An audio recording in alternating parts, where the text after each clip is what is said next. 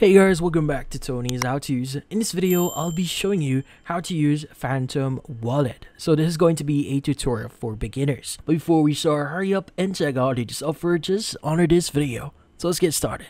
So in this case, you might be new to cryptocurrency and you're wondering how do you start using the Phantom Wallet, or in this case, if you already have an account or a wallet extension here, how do you start using it?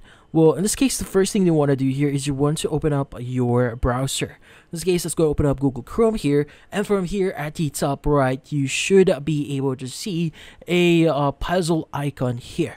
So the first thing you want to do is you want to actually install the Phantom Wallet extension. Let's go and click on the extension icon here, and we want to click on Manage Extensions. Now, on the left side, go ahead and click on Chrome Web Store. And the Chrome Web Store, what we need to do is we need to search for Phantom Wallet. Which in this case, at the top right, go ahead and type on or click on the search extensions and themes here. Just type in Phantom Wallet, press on enter. And from here, you should be able to see Phantom Wallet. But then again, if you're not search properly, go and just type in Phantom Wallet here and just press on enter, and you should be able to see it.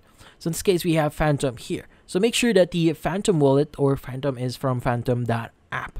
So just to guarantee that you're using the actual app for it. So let's just wait for it to load up. So in this case, go ahead and click on the Add to Chrome button that you see on your screen here if you haven't added Phantom Wallet into your account. So once you click or click on it, you can go ahead and access the wallet or the puzzle icon again here, and you want to search for Phantom Wallet. And I actually recommend you to choose or click on the pin option here so that you'll be able to really or access it whenever you want. So in this case, whenever you click on the Phantom icon here, there's a few things that you need to do. So first things first, if you're fairly new within or you're fairly new with using Phantom Wallet here, the first thing you want to do is you want to create your account. So creating your account is actually pretty easy here. So you just need to basically provide a password for your Phantom Wallet, and also remember the secret keys or secret phrases that you'll be seeing on your screen. So remember to save those phrases, because in this case, if you lose access on your computer, as long as you have your phrases, you'll be able to re-access or you'll be able to regain access back into your wallet, which is something really important. Also, do not share the secret phrases that you'll be seeing on your screen. But in this case, I would recommend you to write it down somewhere, like for example, a notebook without any tags on it. Like for example, don't specify that this is for your Phantom Wallet. Just write down the actual phrases. But in this case, once you've done all of those, you should be able to have your account here. So in this case, since we already have my account, let's go ahead and enter our password. Now, once you've entered your password, you should be able to access your wallet. So in this case, as you can see, there's a few things that we could do here. So at the very top, we have our account. So obviously, there's going to be different accounts or addresses that I have right now. So I have an address for Solana, Ethereum, Polygon, and Bitcoin. So as well for you, same with you, if you create your account, you should be able to access these wallets here. Now, if you want to access more, you could go and click on the top left here, which is the 3-bar icon, and you have the option to add or connect wallets or other wallets into your account. So you could have multiple accounts in your Phantom Wallet here if you wish it. So you could also manage your accounts if you want to. Again, if you have multiple wallets, you also have the option for settings if you want to change a few things like your preferences, if you want to manage your account, even the security and privacy here if you want to add, like for example, auto lock timer here, the option to change your password, and actually download the application logs here if you want to.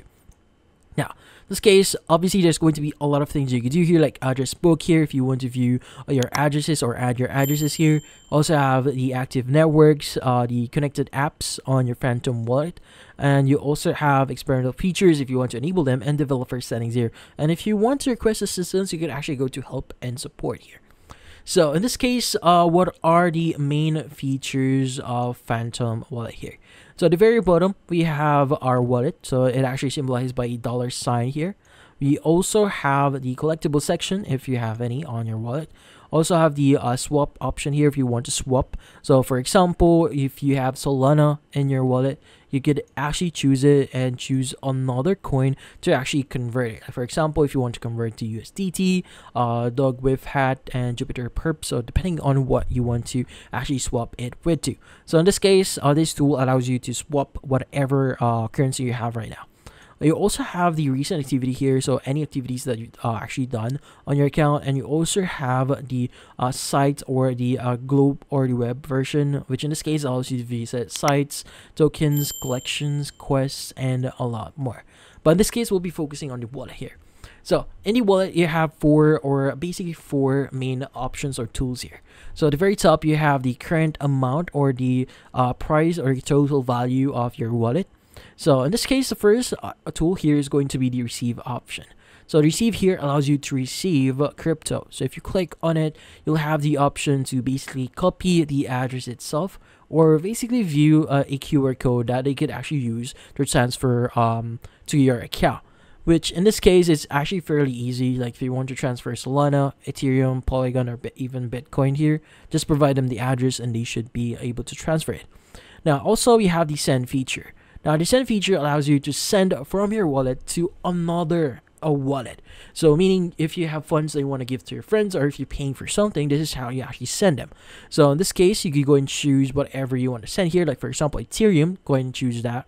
And just enter the recipient's Ethereum address and the amount that you want to send. In this case, you go and click on next once you provide all the details here and just confirm the transaction.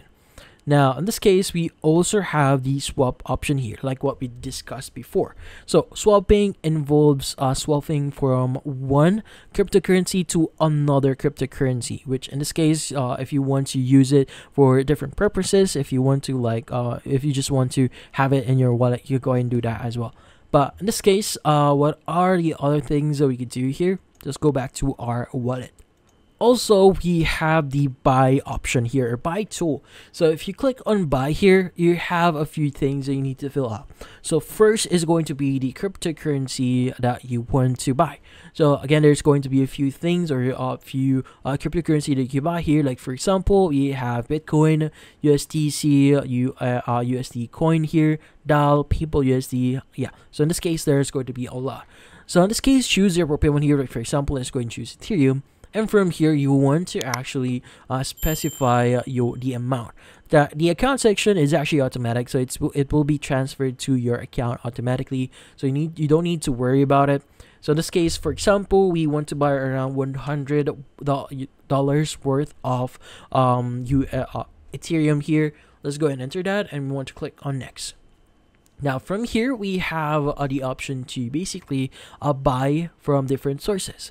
So we have MoonPay, Meso, Coinbase on Ramp, Robinhood, and PayPal. So in this case, depending on where you buy it, like for example, MoonPay or even Coinbase on Ramp here, the prices itself and the amount that you'll be receiving will be dependent on the platforms. So in this case, I would suggest you to first visit different platforms and see how much you could actually buy for a specific amount and see if that actually works for you.